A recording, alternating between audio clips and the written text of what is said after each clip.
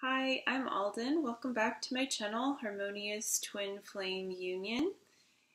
And I thought it was time for another energy update time. And there is an impending solar storm actually impending. I don't know, it's happening. Maybe it already happened. So just wanted you to be aware of that. I don't really know much about solar storms, but I think like it can maybe make like glitches in your GPS and stuff like that. But I haven't noticed anything. So if you're planning on it, bringing you into harmonious union with your twin flame, yeah, good luck with that one.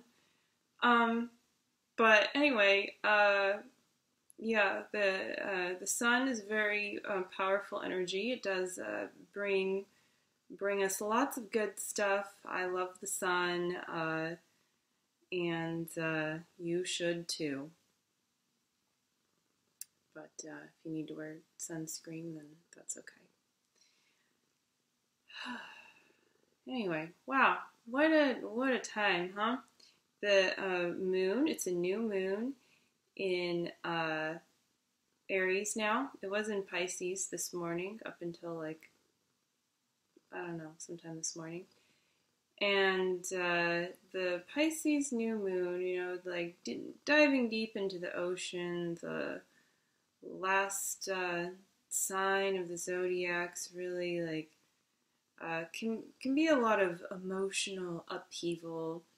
And then we move with the moon going into Aries, and the Aries moon is, really impassioned, and can be quick to act, especially inwardly.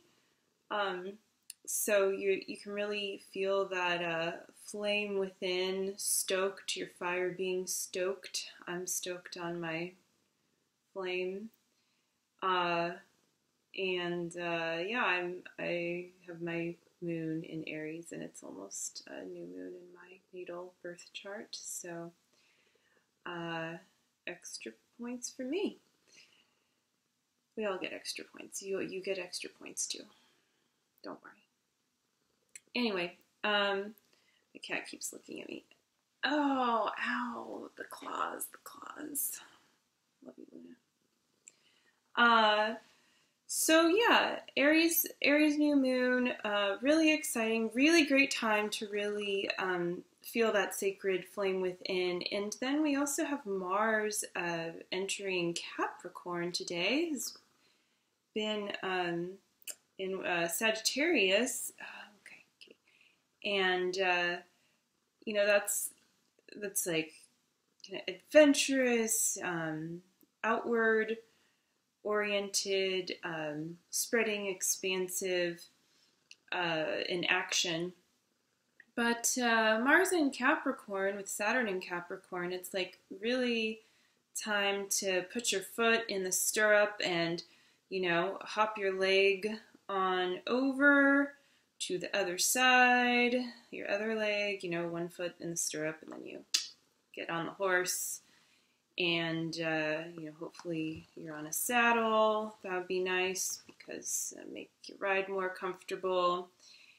And you're hopping on that horse of your goals, and you're ready to ride.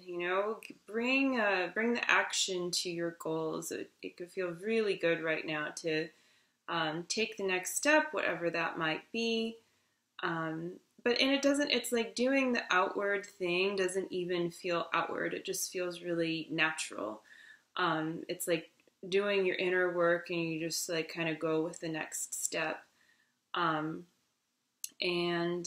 yeah, it's a really good time for just having the one step at a time thing, like really go into motion and feeling like it's really taking you somewhere, because you're riding it, you're driving it, but you're not controlling. You're going with God, you're co-creating, but you're feeling the next move and you're taking it. And by the way, that's really sexy to your twin flame too, so added bonus there.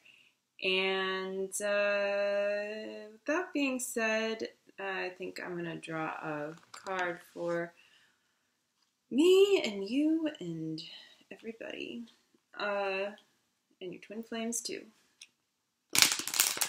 And also Chiron, the wounded healer.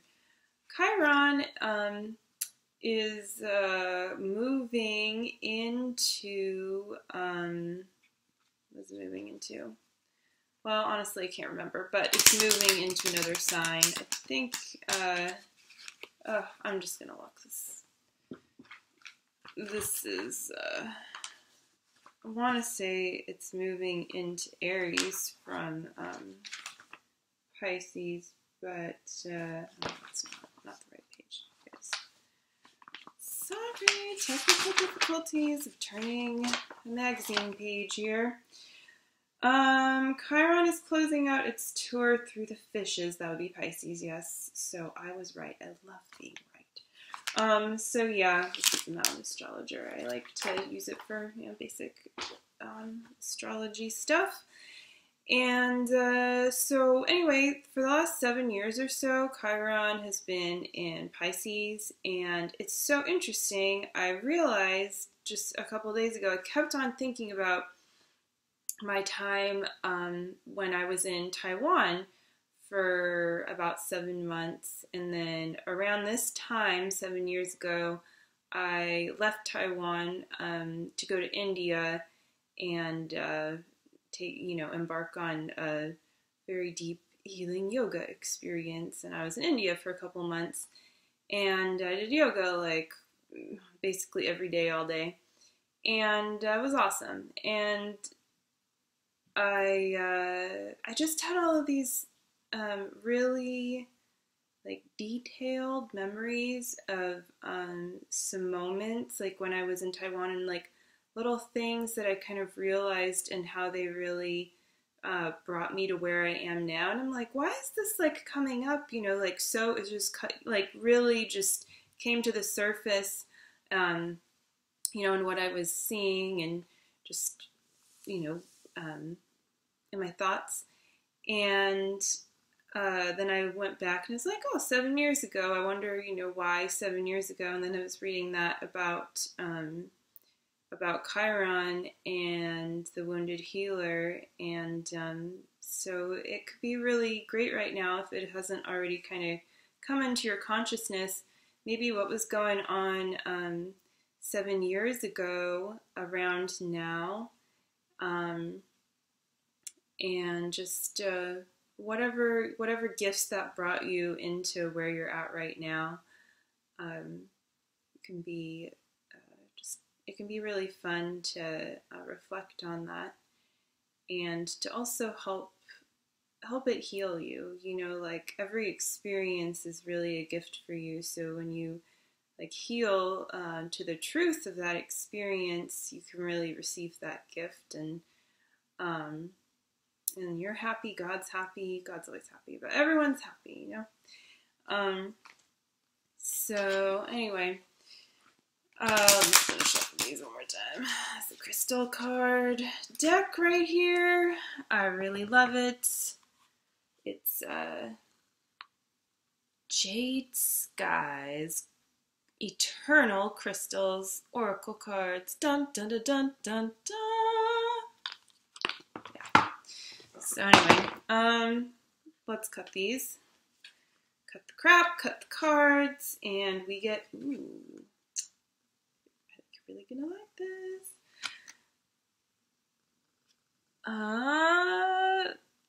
Zincite.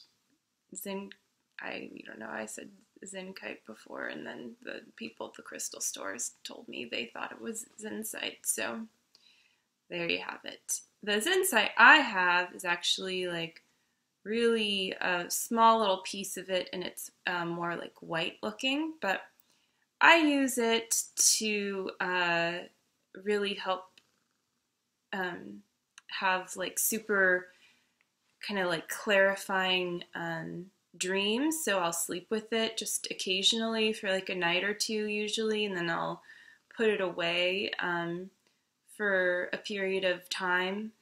It usually comes up for me, I would say, about once a month or so, sometimes more often, and then it's like, oh, I guess, like some more healing. Gonna spend some more time with this one.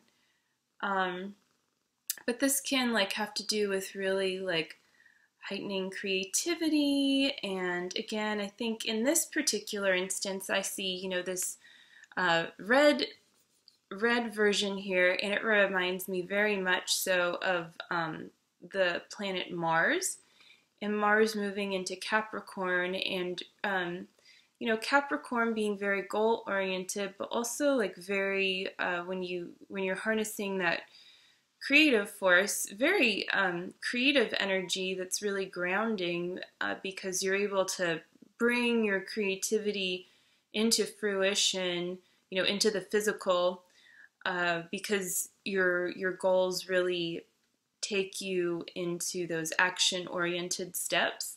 And this can really help to heighten that creativity, and then when you're grounding it and bringing it down, you really get that richness, that beauty of that divine creativity that you're being called to express, however that is for you. We all express creatively. So it can also have to do with clarifying the body and mind, just clarity, a time to check in with yourself on habits, so to speak. Like sometimes we really enjoy something, and then it's time to we're just being called to steer in a new direction. Maybe it's like a food that you eat every day, or maybe it's caffeine. I know for me, every Mercury retrograde, which is happening on the 22nd or 23rd, like this Thursday or Friday of March, I take a break from drinking caffeinated coffee for 3 weeks during the retrograde Mercury. I feel like it's really nice to slow down my communication because I'm such a communicator. And, the stimulus of coffee is just, it is what it is. And it's, I love coffee. I mean, I think a lot of us love coffee. But it's really nice to vibe into whatever it is that you feel like you get from something. Let's say it is coffee, and just allow yourself to kind of be you without like the habitual kind of flow of this thing coming in, where it's kind of stagnating you because you're becoming perhaps dependent on it, or even relying on it for pleasure, which like when you kind of just like attract things to you, and it's like, oh, it's time for really nice coffee. It's a foggy morning and I'm having a great time and everything's really great, and like this coffee is just like a part of this wonderful experience. Like that might be really perfect and really divine, but when you're kind of just like that's like the only thing that you've got going for you, you might want to take a look at that, because nothing like a cup of coffee is going to bring you your joy. Like that's something that has to be a vibrational match for the joy inside of you.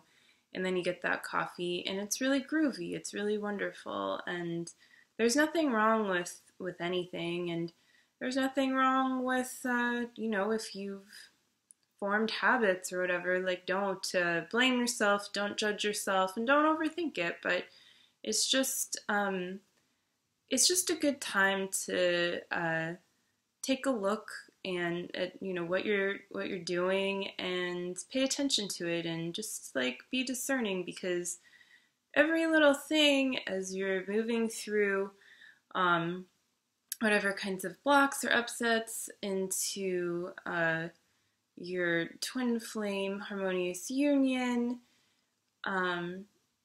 your journey into your divine alignment with yourself, there's really no like upset, big or small. So everything matters. And if something is just kind of like nagging you to change, please pay attention to it and don't ignore it. Because like the little thing could really be leading you towards, you know, a really big thing, or it could just be a little thing, and then, you know, you address it and you love yourself there, and the little thing goes away, and then you can pay attention to the bigger thing or whatever it is. So yeah, that's what I have to say about that. And I can also read the little booklet info here. It's number 44 as well, so that's really cool. I think it's maybe the last card in the deck. I mean, makes sense. Starts with a Z, and these are in alphabetical order. So, but 44, it's like, you know, all four corners twice over. Really, like, to me, what I get is like the kind of overlay of the twin flames not merging. Okay, we're not merging here, but coming together. And so, like, again, stoking that like twin flame in your heart. So anyway, Zincite has shown up for you today to send you a strong message about your physical body. Are you focusing on your physical appearance too much? Do you worry too much about your weight? Or do you need to reconnect with your physical body and get healthier? Only you can decide what applies to you. It's your body, after all. You're already aware of what your physical body can and can't handle. You know what forms of exercise you are interested in and the ones that are not for you. Intuitively, you also know what foods and drinks are good for your body. Pay attention to how your body feels after you eat particular foods or have certain drinks. It is time now for you to get back in touch with your physical body and find a healthy balance for yourself in the way that you exercise, eat, drink, and socialize. Zincite is a powerful crystal which can remove energy blocks. It also helps you to bring out your own personal power, creativity, and physical energy. It is associated with the root chakra. Yeah, so there you go. Rooting on down to, that's important. So, can just go ahead and do a quick little meditation with the cards. If you want to close your eyes or lower your gaze, or if you want to stare at it, I guess you can. No, Luna, come on. All right, be peaceful. Luna, please meditate with us. Okay, here we go.